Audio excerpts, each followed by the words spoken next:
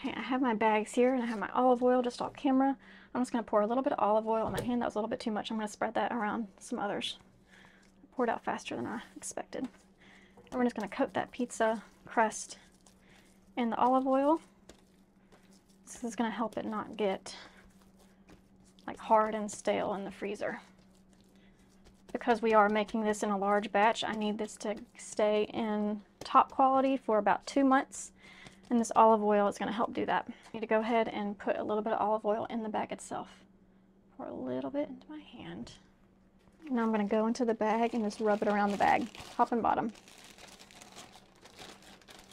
Now the crust will go into the bag.